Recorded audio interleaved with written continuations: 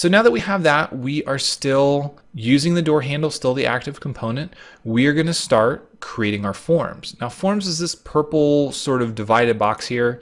You can see that it's called create form.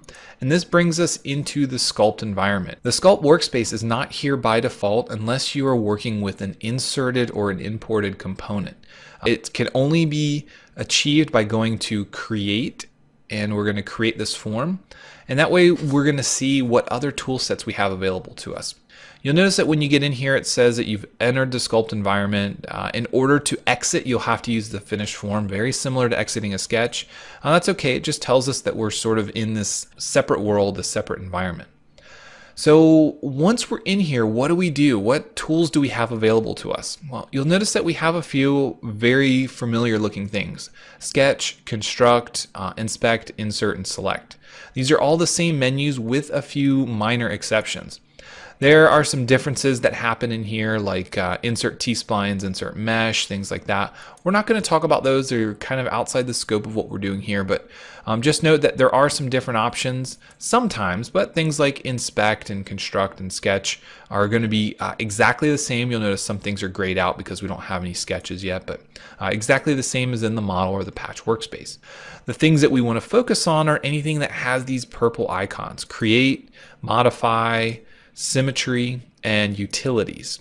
So these are all things that we're going to talk about a little bit and are going to help us figure out how to create this door handle. First, we're going to go to create. We're going to use this drop down, and note that we can create a few different types of things. The first section, these are all primitives. They allow you to create basic objects, boxes, spheres, cylinders, planes that are subdivided. You go in and you define all the subdivisions, the sizes, and everything like that. And it will create the entire object for you. We also have some options to do things like create a face.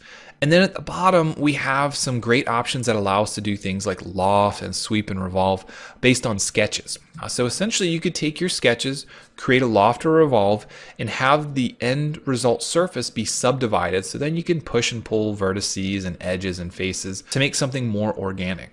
Really great way to make things like handles for different components, or if you want to take like pipes and tubes and tweak certain areas. Let's say that you're making a frame for a mountain bike or something like that. Some very good tools for doing those types of things in here. The one that we're going to focus on is going to be a cylinder. So we're going to take a cylinder and we're going to sketch this on this end face here, starting at the origin of it, and we're going to match this shape exactly. We're going to go right out to 1 inch and we're going to start creating that shape. So you'll notice by default there are some parameters. The diameter that we drew this at was 1 inch, but we can manipulate that if we want. The height is automatically 1/2 inch. That'll be okay for what we're doing. We're going to leave it at 1/2 inch. And you'll notice that we have diameter faces and height faces. So we can change these. For instance, using these widgets on the screen, we can add more or less. And what this really does is it allows us to have more areas that we can push and pull. We're going to leave the height faces at 4, and we're going to go ahead and leave the diameter faces at 8 by default, but there is a widget for that as well. We can move those around, or we can manually enter those values in the dialog boxes or over here in the properties. One very important note for you, that once you OK this creation dialog box for any of the primitives, you can't go back to it. These dimensions are set. If you want to start over, you got to delete it and draw another one. So very important that you set these original parameters up how you want them. The direction's one-sided. We're only going out one direction. That's okay. I don't want any symmetry. If you wanted symmetry, you could put a mirror symmetry and pick the direction. In this case, would be the height symmetry. So the left and right side would be the same. Because I know that we want to twist this a little bit, I don't want to add symmetry, but those are available options. And then you only can really create a new body in here. There's not a new component. There's not joining or removing or anything like that when you're creating a primitive like this. You're just going to create a new body and say OK. So now once we're here, what do we have? What do we really do with this? What is a subdivided model? Well, in this case, we're dealing with a surface. Some of the other primitives like box and sphere and torus and quad ball are solids. They're completely sealed, watertight areas that produce a solid when you exit back into Fusion 360 model workspace. But we're dealing with a surface. We can seal it up, we can patch it, we can make it a solid, but for right now, it's just a zero thickness set of patched or subdivided surfaces. In order to manipulate this, we go to the Modify section and we use Edit Form. Now that is the default button that's located up top, so you can simply hit Edit Form.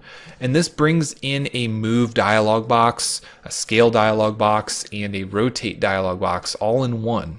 And what this allows us to do is pick vertices or edges or faces or multiple faces by different variations of double clicking. We click this edge, we get tangency edge all the way around. And then you can do things like move it or scale it in and out, scale it in 3 directions. We can do things like rotate it, and all these different ways that we can manipulate this information. I'm going to use undo to bring it all back, bring it back to the original shape. And note that this was with an edge. We can do this with faces. We undo that. We can also do this with vertices.